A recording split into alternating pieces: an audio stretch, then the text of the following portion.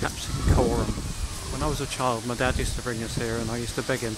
He used to beg him to bring us here. Can we sit on Captain Coram's knee, please? Because he was such an extraordinary character. The Foundling, he established the Foundling, which is it was a home for homeless children, you know, left on the streets and stuff. He was a sea captain. Nice to catch him before they pull his statue down as well. Amazing.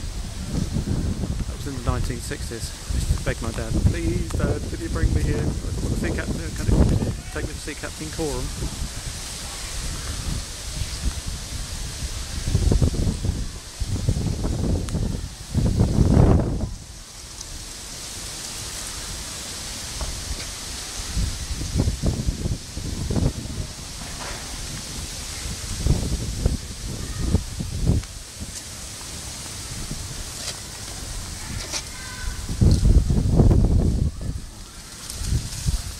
There we are, look.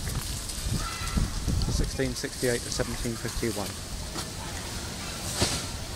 After his time as a shipwright in New England, Thomas Coram returned to London and campaigned for 17 years to create this charity in 1739.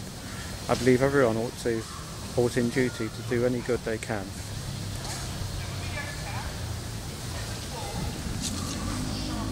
And we've got the museum over here as well, the Foundling Museum, which is never used to be open to the public, but it seems to be now. You have to sort of make an appointment to go in there in the old days.